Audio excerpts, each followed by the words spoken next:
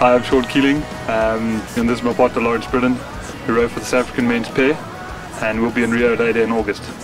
Hi, I'm Lawrence Brittain, and I row in the men's heavyweight pair on our way to Rio with Shaun Keeling. The next 8 weeks are pretty much all on camp and just training. No, there's going to be nothing else. Train, eat, sleep, recover. You guys are high-performance athletes, elite athletes, massive amounts of sacrifice that goes into 1 or 2 races at an Olympic Games.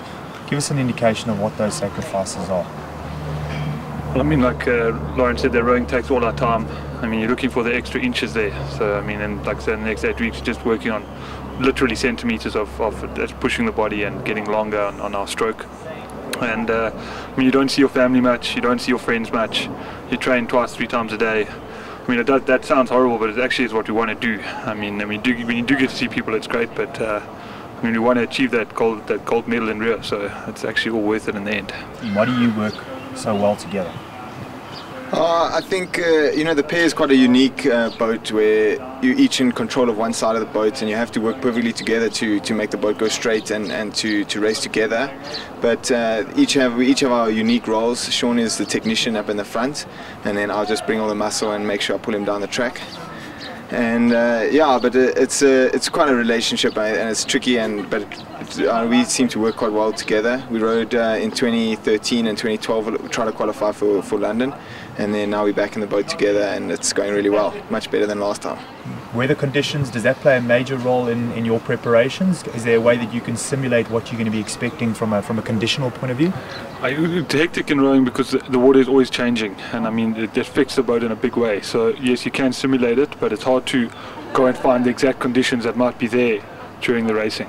I think the mental, that's what gets you through all the training, the mental strength that you have. It's what makes you able to do all the other hard work. So, and when you come down to that race, it's a 6-minute effort, and it really is hard. It really hurts, and you have to have the mental strength to be able to push yourself for that little bit extra when the crew next to you is starting to move a bit. You know, in rowing, you can't affect the other crew at all. You have your lane, they have their lane, and it's all about putting yourself out there and focusing in your lane and pushing yourself further. You can't really do anything to make the other guy go slower. So I think that's where the mental strength comes in so much. And throughout the race, is there any point in time when you physically become very aware of the competitors? I think the whole race you're aware of them, and I mean, you come out the blocks, there's only 6 lanes wide, so you can see where the rest are. Shaun keeps his head in the boat in the lane. He's got to steer, and then I'll look out a little bit and tell him where we are and where we're moving and how we're doing through the race as it unfolds. Just on that, Joe, it's not a time trial. I mean, at the end of the day, you've got to beat the people that are next to you, so you have to be quite aware of what's going on. And again, that is Lawrence's job. And then you try and move with them and a bit faster than them, obviously, to get it right. So, I mean, I've had the Olympic dream forever, and then when I got diagnosed with cancer in October 2014, it was a big shock. I think it put me back, and then I completely forgot almost about the rowing for a bit as I went through the chemo and through the treatment. And then, you know, as we got towards in February, as the chemo started to get towards its end and the doctors were happy, then that's when we could really start to look back at the rowing. And I think I was just excited to get back in the boat.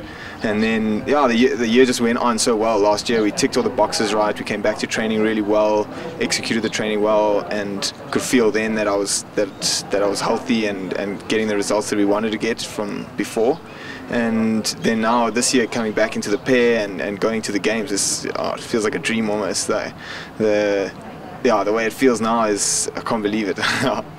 It's actually very funny at the start there when you think about it, because then you build up to this moment and then the umpire's counting down the minutes, and then you're thinking, why can't there be a few more minutes before this race is going to start? And then you're watching a little robot anticipating with your body for the green light to go. So it's actually quite an experience. Quite something, yeah. It's quite different to what you would think it would be. Yeah. So I mean, obviously the adrenaline's running, and you're just ready to go. You're ready to explode, basically. Okay.